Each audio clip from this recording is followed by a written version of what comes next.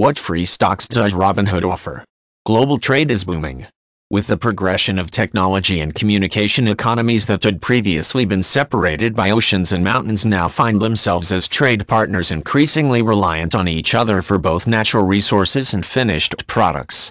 This macro-level development has had a profound effect on both importing and exporting countries alike, but its effects do not end there.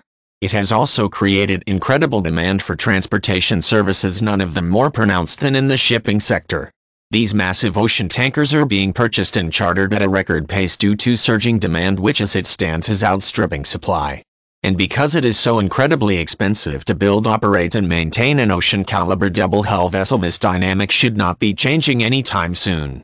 Shipping companies have seen their share prices skyrocket over the last 12 months regardless of specialization.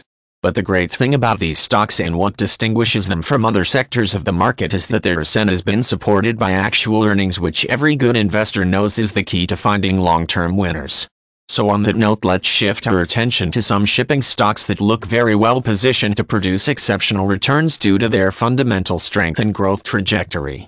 Dry Ships Incorporated specializes as a dry bulk carrier of such goods as grain, coal and steel. Dry shares are trading safely below the 52-week high, but at these levels the stock looks like a steal, carrying a forward PE multiple of less than 5x. Frontline Limited operates as both a dry bulk carrier and a crude shipper, an industry that has obviously been very hot for the last few years. Not only is Frontline posting impressive gains in a tough market, but it also pays a fat dividend that totaled $2.75 per share just last quarter. TK Tankers Limited is a pure crude shipper that was spun off from its parent company just 7 months ago. The company is already posting huge gains, with its first quarter income of $14.2 million, more than doubling its fourth quarter income from just 3 months ago. With the current year estimate pegged at $2.31, the stock looks like a bargain trading at its current level. Diana Shipping Incorporated is a pure dry bulk carrier. Diana shares are also trading off of the 52-week high, but once again this stock looks like an excellent buy at these levels, with a forward PE multiple just a pinch over 10x. Finding good stocks in this economic environment has been very challenging.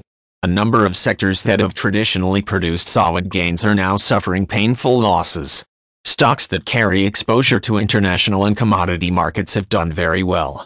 Shippers fit into both of those categories and appear to be a bastion of profitability in otherwise choppy waters.